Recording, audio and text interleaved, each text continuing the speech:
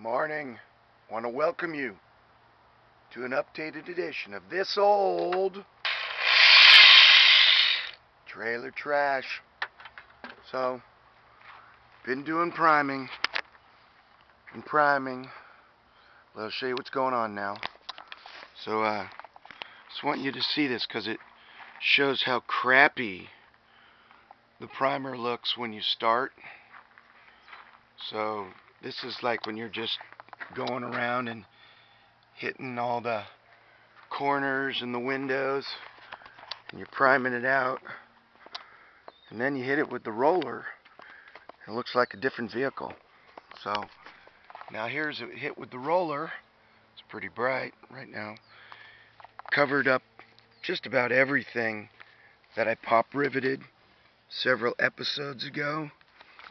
So covered the pipe where the extension cord comes through.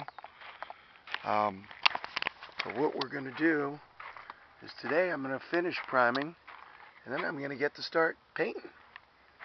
I'll show you the handle I put on the door. I got off of eBay. So I got this new handle. I liked it because it really looked vintage. This thing was a pain. I had to rebuild all behind it. And you can see I used tin can. And so I riveted all the tin can in, and then I put the handle in, but I really like it. It's vintage, and what can I say, you know? As for the inside, my guest left it nice and clean, and I'm going to have to start my day off.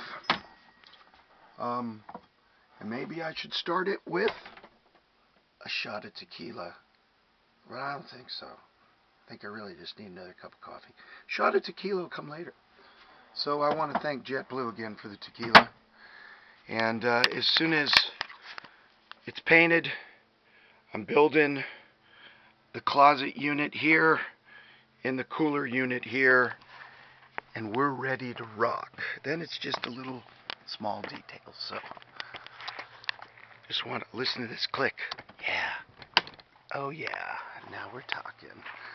So that's been Dan Vila on another fine episode of This Old, dang, it's looking ugly out here, Trailer Trash.